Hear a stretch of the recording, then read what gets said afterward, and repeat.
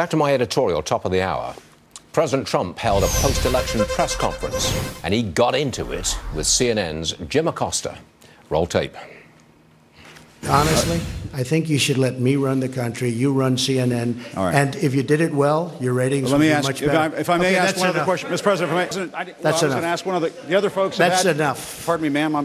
Mr. President, that's enough. Mr. President, I had one other Peter, question, if I may ask, on the Russia investigation. Are you concerned that you may have I'm not concerned about anything with the Russian investigation because it's a hoax. Are you, that's enough. Put down the mic. Mr. President, are you worried about indictments coming down in this investigation? Mr. President. I'll tell you what, CNN should be ashamed of itself having you working for them. You are a rude, terrible person. You shouldn't be working for CNN. Go ahead. I think that's unfair. You're a very rude person. The way you treat Sarah Huckabee is horrible. And the way you treat other people are horrible. You shouldn't treat people that way. Just sit down, please.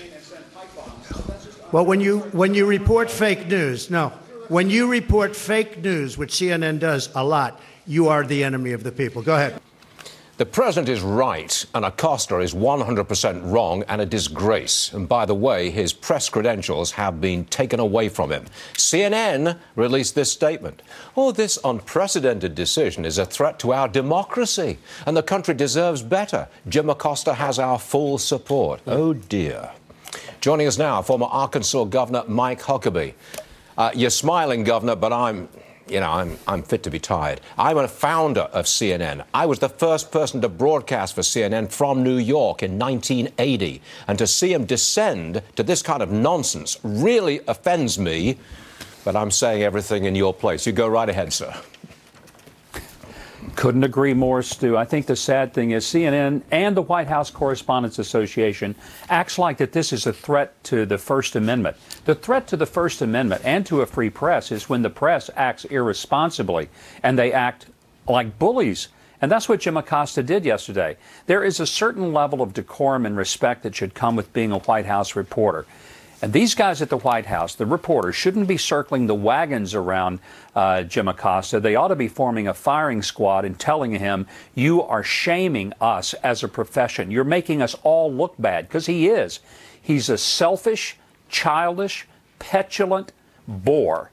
And what he did to that young lady yesterday was inexcusable. He owes the president and that young lady an apology.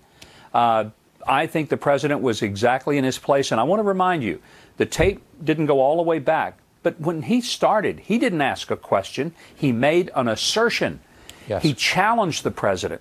If he wants to debate the president, he can get his butt on the ballot in 2020 and run against Donald Trump. Then he can debate him all day and he can make assertions. He's got to decide, do you want to be a journalist or do you want to be a politician? Make your choice, pick your poison, and get after it. He didn't do that. I think the White House press people should lay down the law.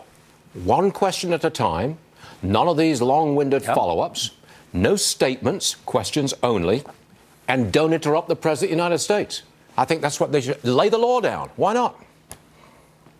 Well, they should do that, and it ought to be very clear that there is a certain protocol.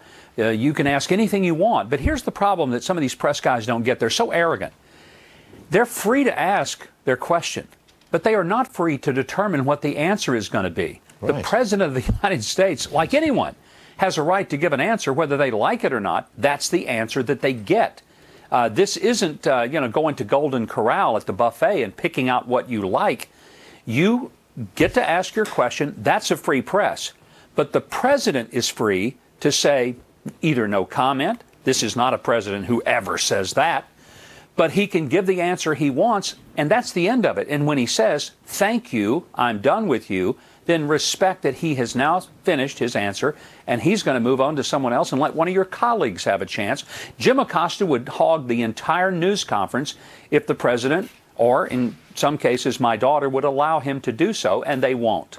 Yeah, our best respects to your daughter, whom we do indeed respect, Governor. And thank you very much for coming on the show today. We are in 100% agreement. Thank you, Stu. Thank you, sir. All right.